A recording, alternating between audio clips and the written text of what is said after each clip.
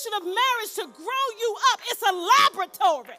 And so if you run at the first sign of trouble, you'll stay immature and you won't bear the image. And so sometimes you never get to what God will have you to get because you get this divorce and you get this divorce and you break up with this person, you break up with this person, and you're all alone. Never becoming better because two is better than one. And so yes, they're different than you. And so when you realize that and you begin to mature in a relationship, it's literally a gospel reenactment in your marriages and in your relationships. You begin to mature at the end of your relationship where you get to a place where you not only appreciate your differences, you celebrate them. I celebrate the fact that Pastor Mon is different than me.